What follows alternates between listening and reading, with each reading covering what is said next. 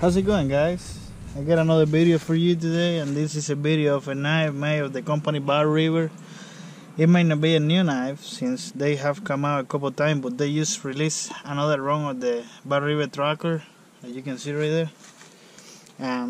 As you can see, it comes with a leather sheath. This one is it got the waterproof treatment, so it doesn't get the leather doesn't get that bad when it get wet, but it usually is like light brown. It's not this color, and it comes with these two leather right there, two strap that you can put it in the back in the back side of your belt, scout carry. But that's the only inconvenience. You are right hand, this is gonna get against your belt. So if you are left hand, this one is gonna fit way better. But it got with another strap that I take it off, that you can put in your belt just like dangler style. My idea with this is just try to get a something to hang in my shoulders, you know, like to hang it beside my body instead of in my belt, since it's so heavy knife.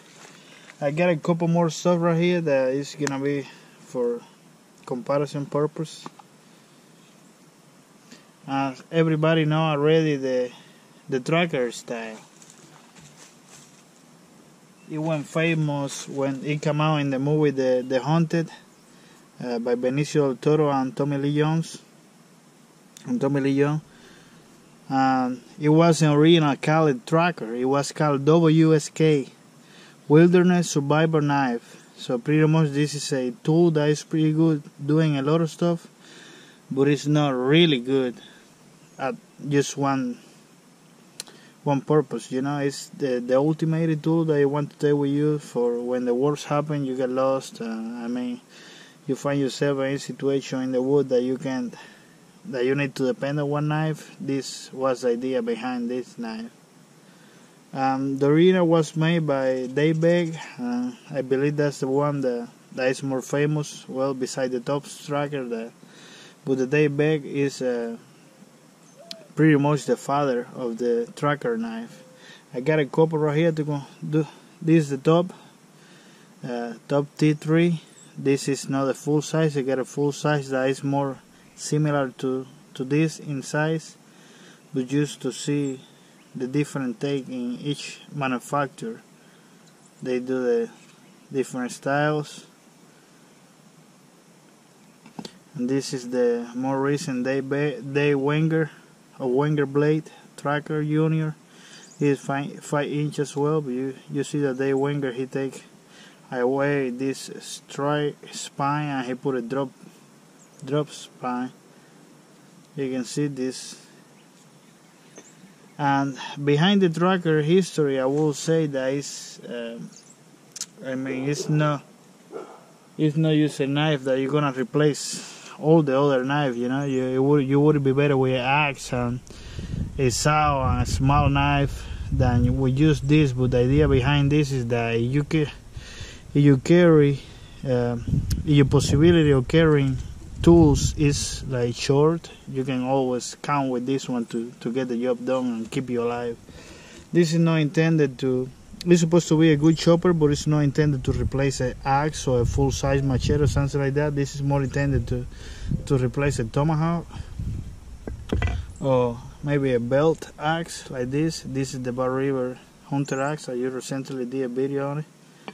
And this is the HB Forge medium camp how you want to look for it. Alright guys, let me give you a couple quick measurements right there.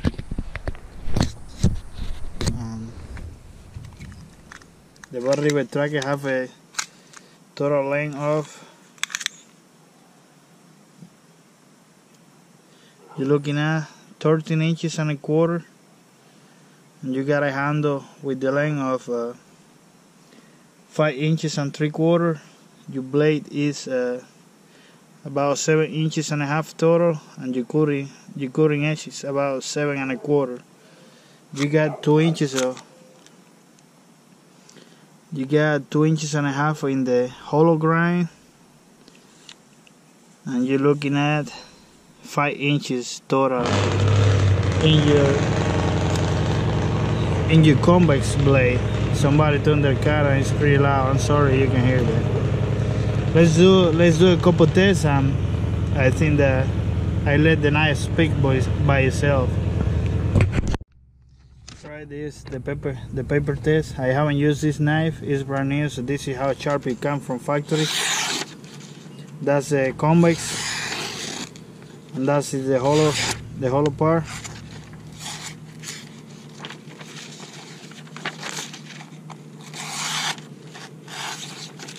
You can see it's pretty sharp for the thickness that I get.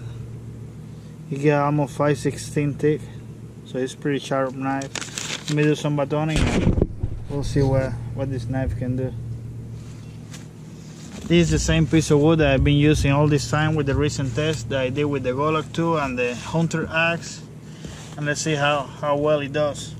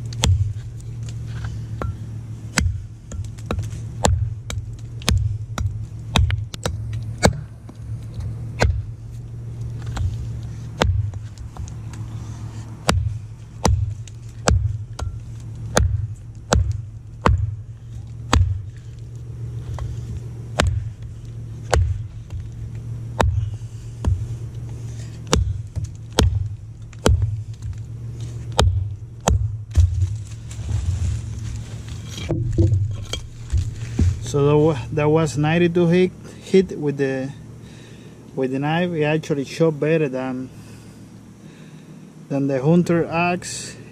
Man, it made me sweat. Good, because it's cold ahead outside. And this is not a thin piece of wood. This is a good.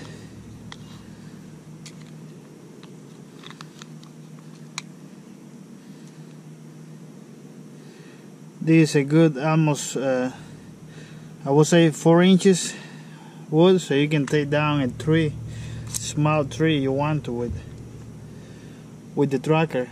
Let's see how good it is in batoning, because this is a strong blade. It should be really good for that.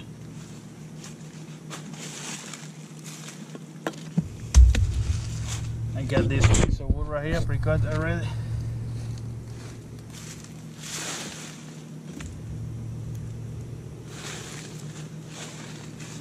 Let's test this puppy.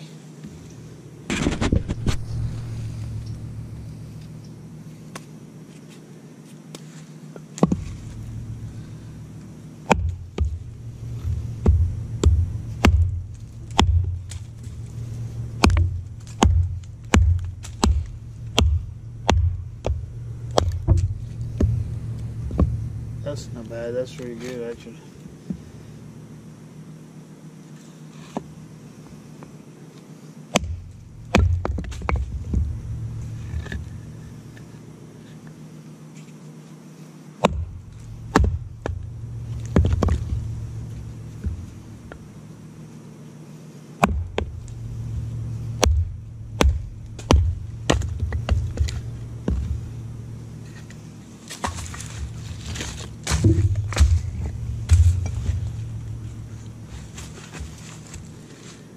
This is a little thicker than the other piece. The other one I just cut, the one that chopped down, it was 4 inches. This one is 4.5, so it's a little thicker from a different part of the tree.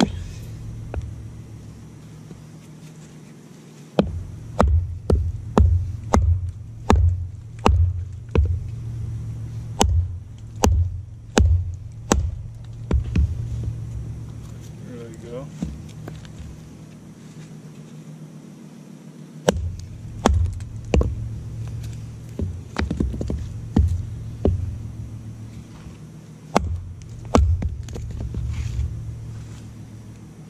Pretty good right there.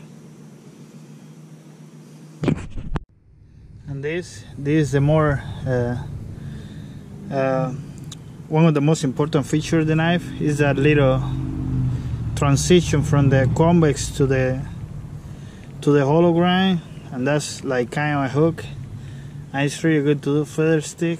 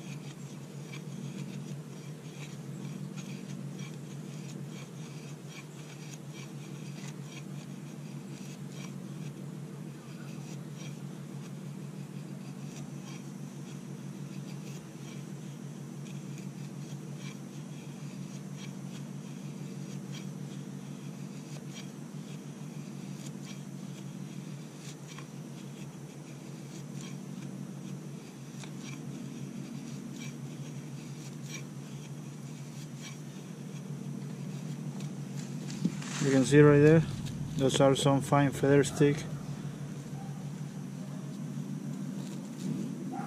Let me try the spine. This is wet, so if it doesn't lead, it's because it hasn't stopped raining in all this time. The spine is super sharp. Let's try to do something different right here.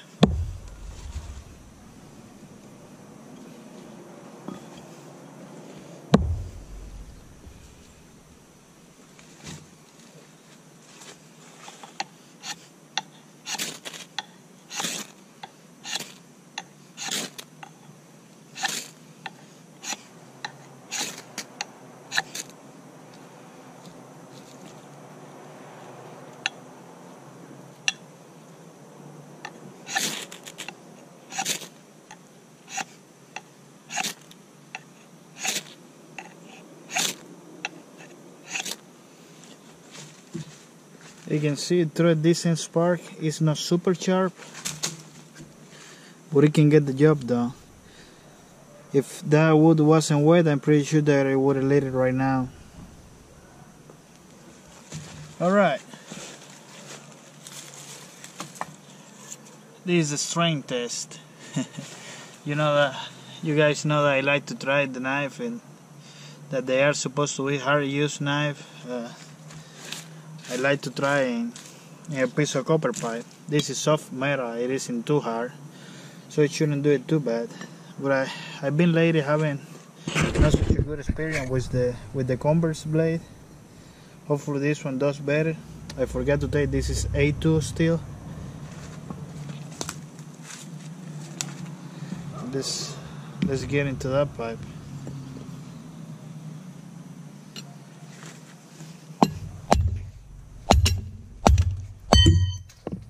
Was one.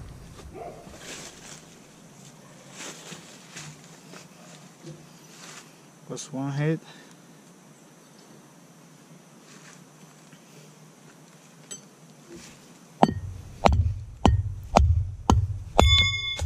Was two.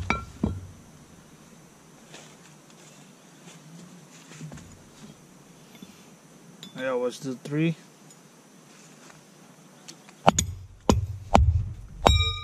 That's the third one. And surprisingly, this there's no damage in the edge. There's no damage, there's no rolling, there's no chipping, there is there is no single mark of that copper pipe in there. That's awesome. That's pretty awesome. Alright guys, these are my final conclusion in the video. I'm pretty excited about the performance of this knife.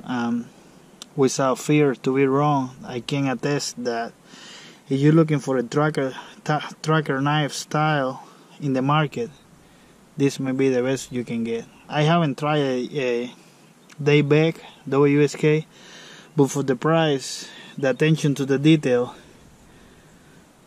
the look of the knife is just badass. I mean, it feels comfortable. This rear end right there give you a lot of leverage to cut, to chopping.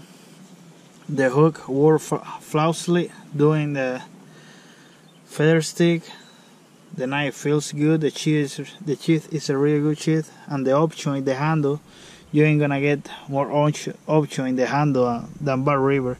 This one is YG10 with mosaic pin.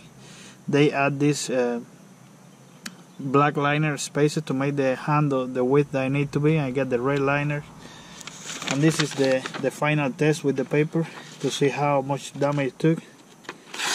That's the hollow edge right there.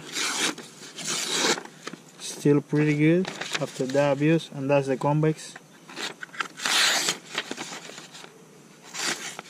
Lose a little edge right there where all the chopping was, but the tip still pretty good.